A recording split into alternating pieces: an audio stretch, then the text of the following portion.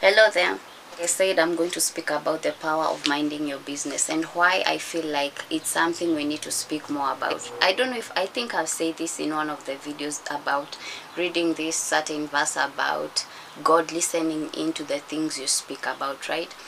And sometimes people forget that speak about isn't just by your lips, but it's also by your mind.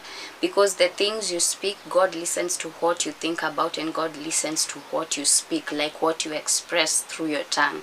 Because those two things, they impact, they influence your life quite literally. Like everything in your life that manifests starts off from a word. It's either a word from God, a word from self, a word from people. And for people who don't believe this, I want you to watch, like I want you to speak a word and keep saying it over and over again. And I'm going to, I know I said this is about minding your business and I'm coming to it, but I need you to understand a lot about the power of thought and the power of your words, because it's going to come to play into how you mind your business. So I remember this one time I was questioning the thing about what you think, if what you think really manifests. I remember thinking this word, making myself consciously think about this word over and over again about myself, over and over again. It was a positive word. The craziest thing is that the following week, after the week that I was thinking that, that following week, I'm telling you, I'd meet people who would call me that name over and over again every single day, and it made me realize that really people think, the way you think really impacts how the manifestation of your life, right? How your life turns out. And it's the same way with your tongue, because the word of God says that out of the fullness of your heart the mouth speaks. So there is nothing that comes out from your word that did not start off from your spirit, your soul, right? Like your mind, and it flows to your tongue. You know, your tongue is like the outpouring. I was saying, so going back to minding your business, why this is important is this: it is like an investment. It gives you time to create space for what you want, what you need in your life. Like you get to understand the vision of your life. If you're focusing on who you are, who you want to be, it's very hard to focus on what other people want to be at the expense of your purpose, your life. You get what I'm saying? And this does not mean don't care or have compassion or empathy for other people. It just means like know your space, know the calling God has called for you, you know.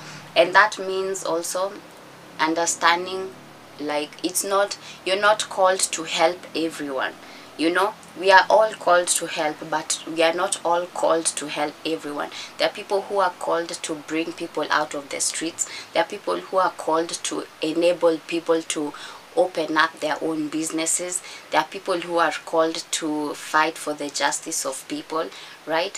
So yeah, it's like, for example, like a trade union cannot fight for the rights of a woman who has been deprived of a title deed that is rightfully hers. You get what I'm saying? So we might all have a similar intention, but the purpose is not the same, right? So when it comes to minding your business, you need to understand that you're not called for everyone. You're not the cup of tea for everyone. That is not what you're supposed to be. You're supposed to be certain thing at a certain time, to certain people, to certain situations, to certain place.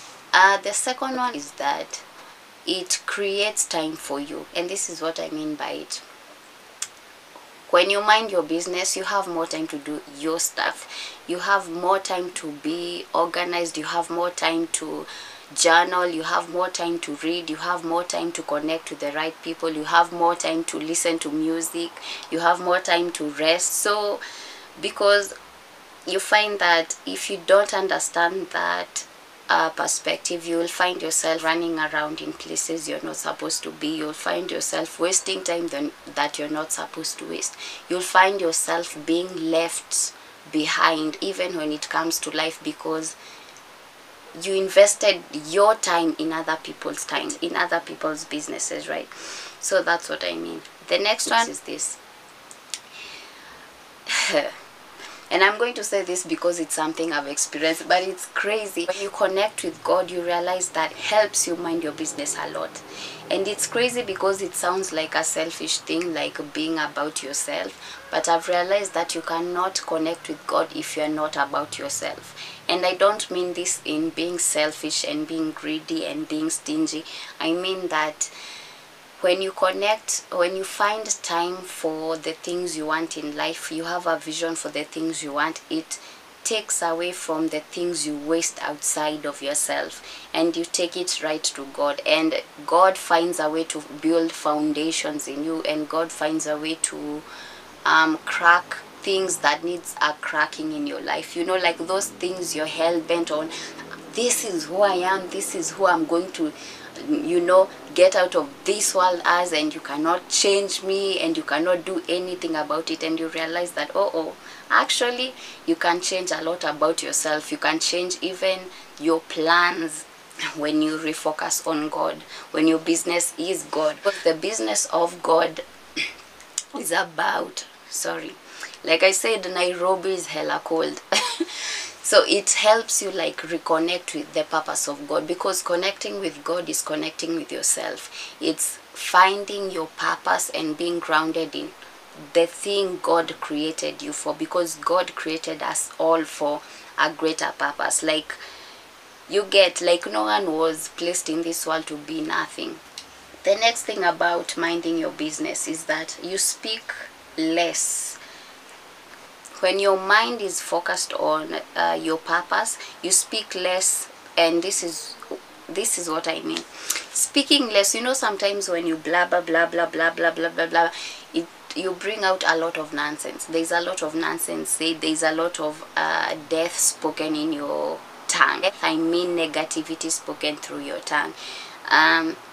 It like helps you be still. You know, stillness keeps you quiet. And when you're quiet, there are things you realize, right? There are things you see that you never saw before.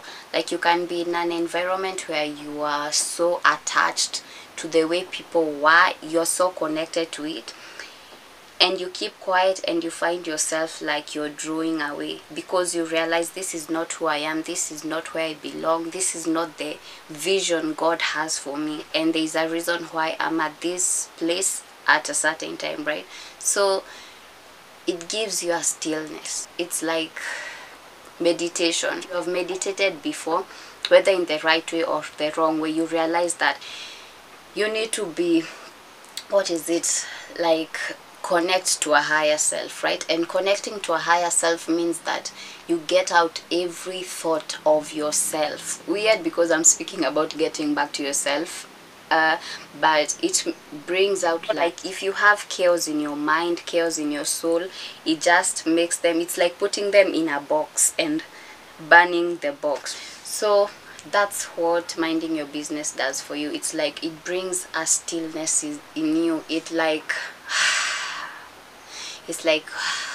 you get what I'm saying? Like, if you get my expression, you get what I'm trying to say. So it focuses you on your vision. It's easier to focus on your vision. It's easier to understand what you need to change in yourself, how to change it, who to connect with to change those things if it's something you're struggling with. It helps you understand the time you're wasting.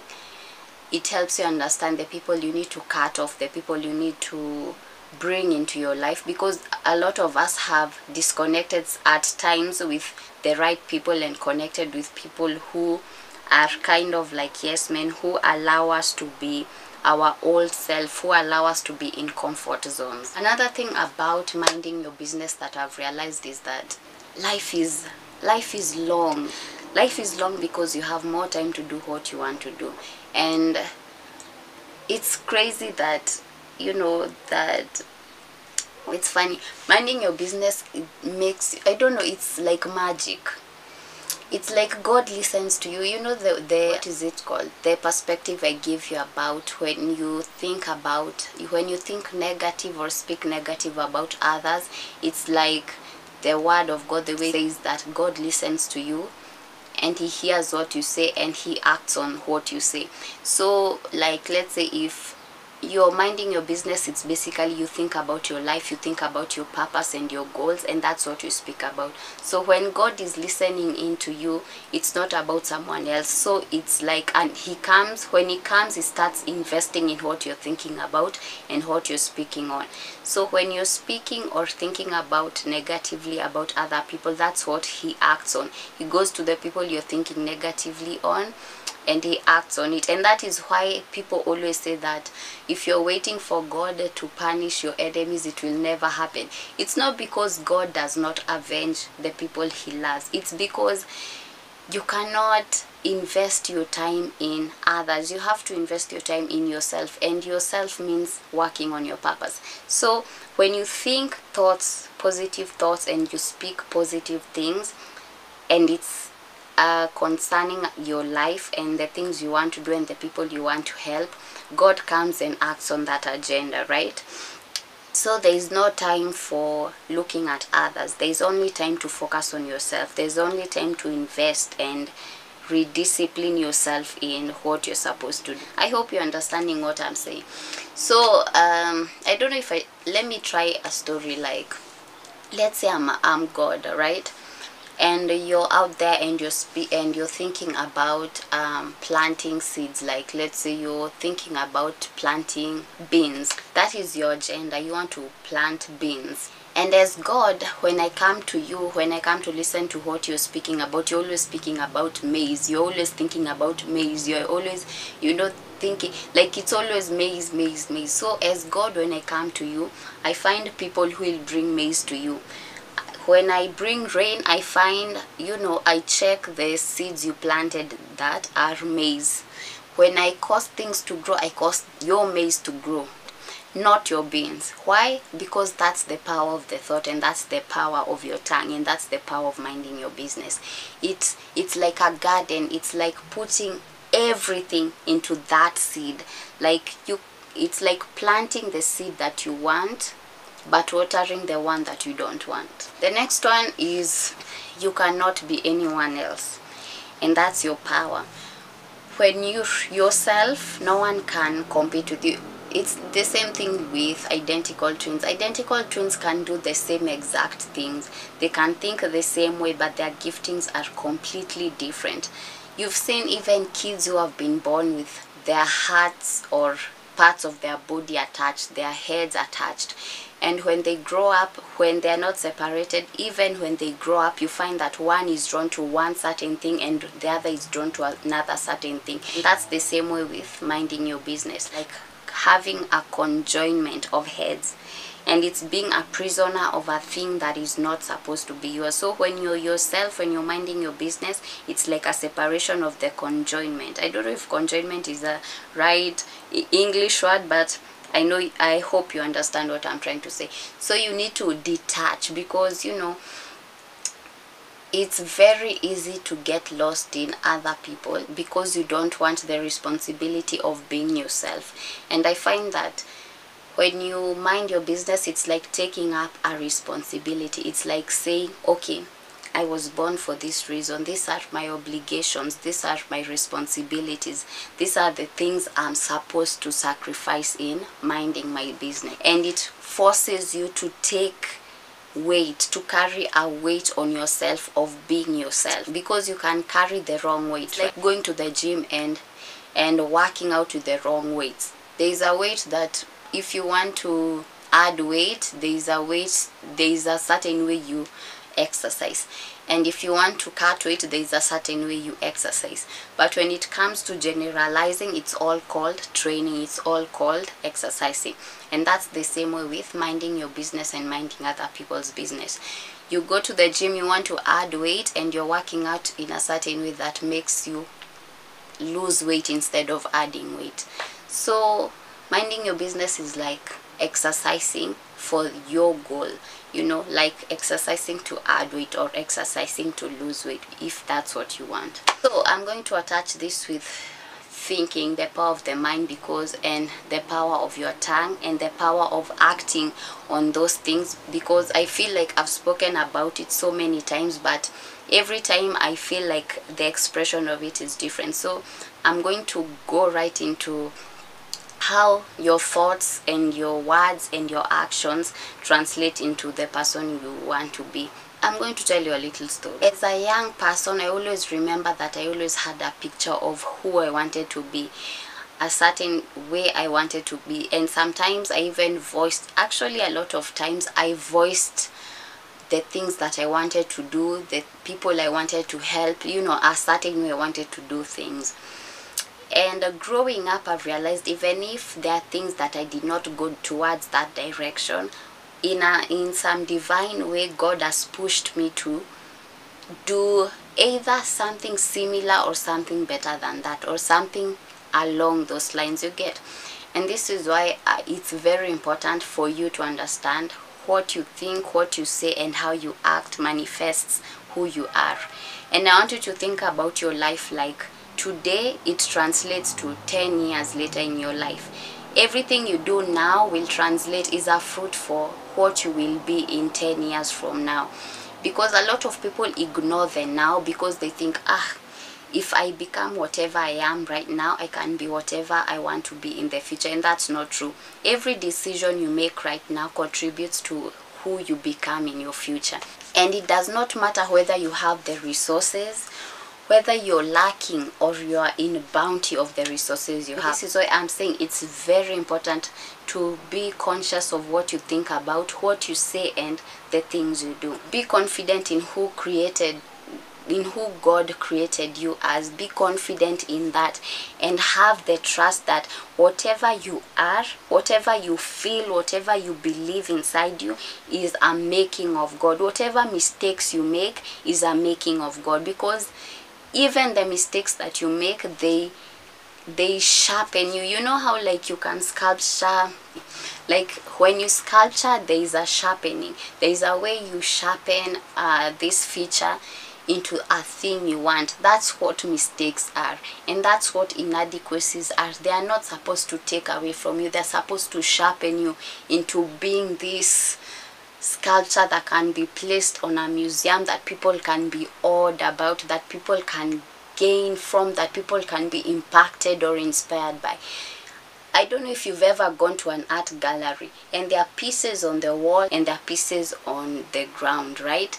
They are placed and it's an idea of someone and it's just there in stillness, but it impacts people. There are people who can look at a piece of art and cry. There are people who can look at a piece of art and be so moved that it changes their life. There are people who look at the Mona Lisa and people have different thoughts about it. You know, it's like Marilyn Monroe is an art piece of God. When you listen to her story, when you watch her, it inspires you to become a certain way, right? That is the same way with your originality. Whatever God has placed you, an original making of you, that is supposed to impact people. And when you deprive yourself of becoming that, you become less, and you become, it's like reducing yourself to a nothingness. When you morph yourself into being something others are, you morph yourself into being a nothingness, because you're becoming everything but yourself. And you're supposed to be a masterpiece. You're supposed to thrive in being a masterpiece. You're supposed to get God's glory in being a masterpiece. You know, like being an original self of yourself is like being in God's exhibition. Like think of God as the exhibition, an art exhibit, you know, whatever. This English came with a ship. You understand what you're understanding. So you're placed on the wall of God, right? And instead of staying on the wall and being glorying in the thing that God made you as, you know, being glorying in the beauty of who you are, you're looking at other art pieces and you're falling off the wall. So people can't even see your magnificence because you keep falling off because you're watching others, right? So that's how originality is. Be on the wall and let people admire your magnificence, because that is what God made of you. And by this I mean be exactly what God made of you. Whether it's in faith, whether it's in business, whether it's in whatever you're doing, you know, whether you're on social platforms, don't try to morph into what others are. Because especially nowadays, when you check even on social platforms, it's like everyone is competing to be the same thing. Instead of people morphing or being themselves. Like, you know, a lot of us, we watch people because they are originals. Like, the funny thing is this, I love fashion, but when I'm watching stuff, I don't watch a lot of fashion. It's just one or two people that I watch because I find their fashion very unique. But most people I watch are people who are homely, people who are in shambas, people who are doing basic things, but it looks so lovely, beautiful, right? So that explains when I say about being original. Being original sets you apart, right? And it's beautiful, and I hope that you understand how beautiful that is and how offensive it is to God when you think that whatever you are is inadequate, that whatever you are is less than and it's not special. Everyone was made special, but you cannot thrive in being special until you know how special you are in being yourself. Yeah, and be humble and be yourself, people. Like, I cannot emphasize it enough. You know, if you never get anything from me, please be just original. Like, I pray to God that every one of you becomes original, because that is the beginning of being empowered, and that is the beginning of peace in the world. You know how people say when we stop war there will be peace?